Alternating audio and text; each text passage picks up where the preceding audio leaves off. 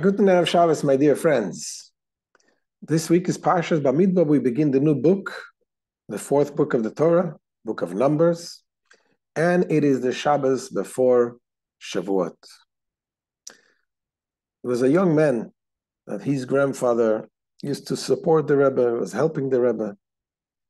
And this young man, from time to time, came to the Rebbe to get a dollar. And there are thousands of people passing by. And when the Rebbe looked at him, he asked him, "Are you the grandson of this person?" And he says, "Yes." And it happened a few times like this. And he was thinking to himself, he said to his father, the Rebbe is telling me this because my grandfather, it's my mother's father, he's supporting the Rebbe.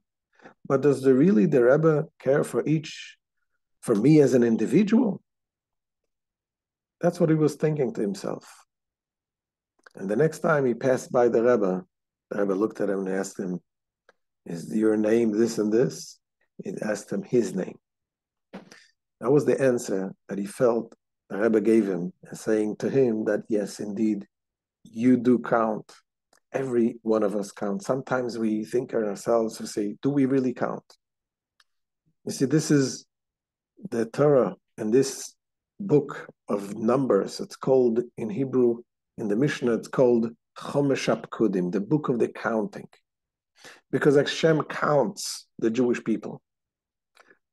God doesn't need to count us. He knows exactly how many people we have. But Hashem counts us because He loves us. And He counts us because He wants to tell us that each and every one of us counts. This Shabbos before the holiday of Shavuos. Shavuos, of course, is one of the three major holidays. We have Pesach, Shavuos, and Sukkot. Pesach, the Shabbos before Pesach is called the Shabbos HaGadol, the Great Shabbos. The Shabbos before Sukkot usually is Shabbos Teshuvah, Shabbos of repentance, or Yom Kippur itself. What is the Shabbos before Shavuos? The Rebbe says in this Shabbos, we should make it a Shabbos Achdus, a Shabbos of unity, a Shabbos that we get together, united as one. That's what were the Jewish people before receiving the Torah. It says they were united as one. That's how they were able to receive the Torah. And the Rebbe insisted, the Rebbe asked that we should get together for Farbrengens. So indeed, we are going to have a Farbrengen tomorrow on Shabbos. We have a special guest speaker, Rabbi Velvel Butman. So please join us. Join us. Davening tomorrow morning is going to be 10 o'clock, 12:30, but if great Farbrengen. And then we're going to have another gathering at 6 p.m. So whenever you can join us, you're more than welcome to join us.